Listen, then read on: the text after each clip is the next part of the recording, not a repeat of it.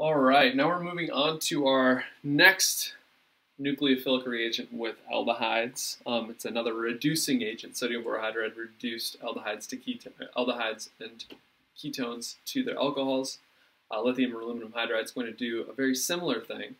But before we get into it too much, I want to remind you of the idea that a more polarized bond is a more reactive bond. When we think of alkyl halides, we often use alkyl halides in SN2 reactions, and they work well because the carbon-halogen bond is very polarized. The electron densities on the halogen and the carbon's partially positively charged, and that difference of charge makes it reactive. So we need to remember that more polarized bonds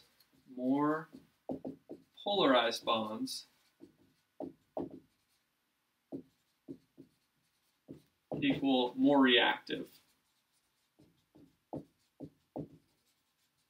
So now let's apply that to this new reagent. So we have lithium aluminum hydride. So it's going to look a lot like sodium borohydride. Lithium is Li. It's in the same column as sodium. Aluminum is Al, and then H4.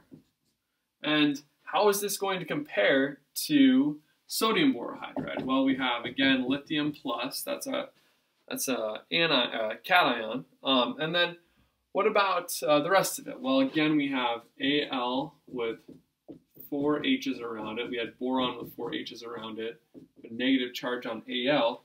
But how are these aluminum hydride bonds going to potentially differ a little bit from the boron hydride bonds?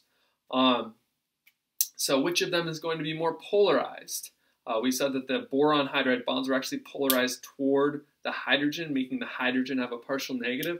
Well, where is aluminum and where is boron on the periodic table? Well, they're far to the right. You could potentially pause the video and look up a periodic table right now to get a full view. But boron and aluminum are kind of toward the right of the table. Boron is on the higher side and aluminum is on the lower side, which means that aluminum is less electronegative than boron, so it is going to have an even more polarized bond toward hydrogen. So essentially, this bond is more polarized. That means that the H- is more reactive than the sodium borohydride H-, because it's essentially the same reagent. It still acts as an H-, and this is supposed to be a 3. Got some weird lighting in my basement, showing equal to. But essentially, yeah, the H- is more reactive than sodium borohydride's H-. And that changes something about the conditions that we run this reaction in as well. And hold on for 1 second. All right, so now we're going to fill in some of those blanks on the note packet. So essentially we said lithium aluminum hydride is a more reactive H-, and really lithium aluminum hydride, LaH, is super reactive.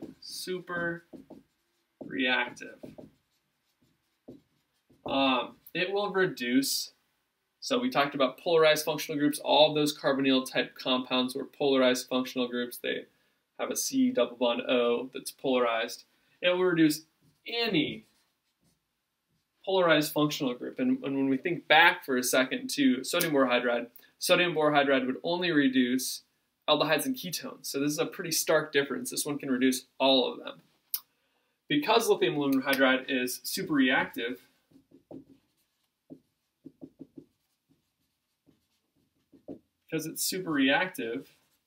it must be used with aprotic solvents. So aprotic solvents, what does that mean? Solvents that are lacking an acidic proton. Methanol, ethanol, water, all of those things have a somewhat acidic proton. What do we have to use here? We have to use either some type of ether. So diethyl ether is one thing that's commonly used. Another thing that's commonly used is THF, which is a cyclic ether. It's called tetrahydrofuran. This is THF. This is diethyl ether.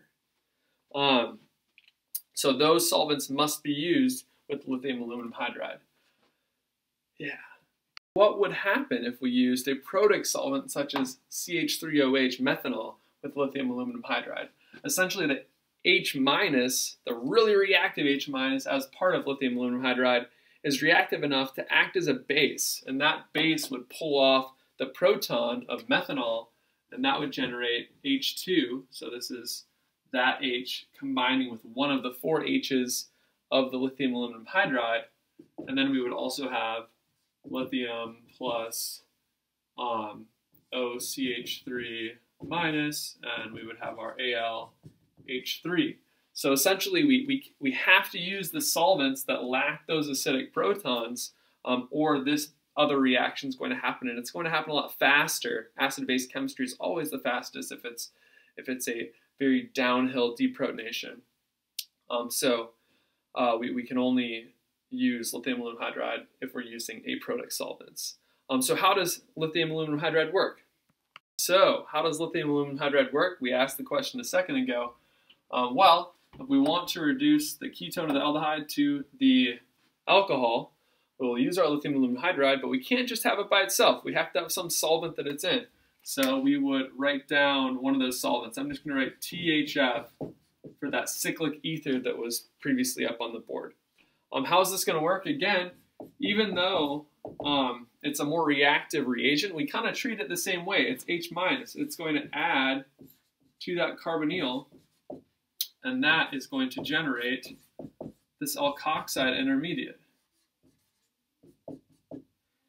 And at this point, where's this proton going to come from? Do we have any protons around that it could deprotonate? Think about that for a second. Which proton will it be able to grab?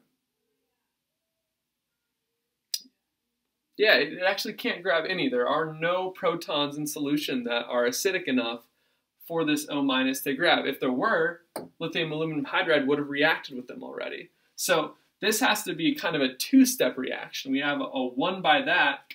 Then secondly, we're going to add a source of a proton to protonate that molecule. So again, we'll say H3O plus / H2O.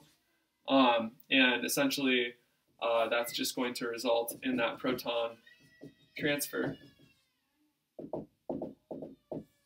that we see right here, just an acid-base reaction to generate our final product. So lithium aluminum hydride, another way to reduce ketones and aldehydes to alcohols. And we'll see later that lithium aluminum hydride also reduces many of those other functional groups.